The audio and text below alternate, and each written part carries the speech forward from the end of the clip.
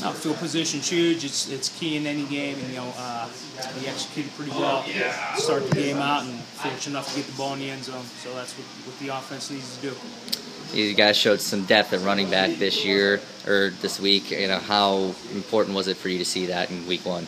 Depth's critical. Those guys are playing both sides of the ball, so if you can get them off, distribute the ball a little bit, it makes for an exciting night.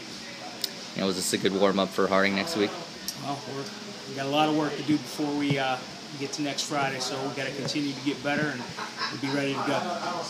It's very important. Field position is very key in football, and those punt returns really got us energetic and ready to score and put points on the board. Talking to Coach, skill players are going both ways, and yet, today you guys were able to get 4 guys have significant touches and significant yards. How important was it for you guys to show that depth today? It was very important because we were all fresh. We were able to get rest for defense or get rest for offense, and it's just nice to have fresh legs in on both sides of the ball. You guys ready for Harding? Yes, sir. We're ready for Harding. We want some revenge. We remember what happened last year. All right.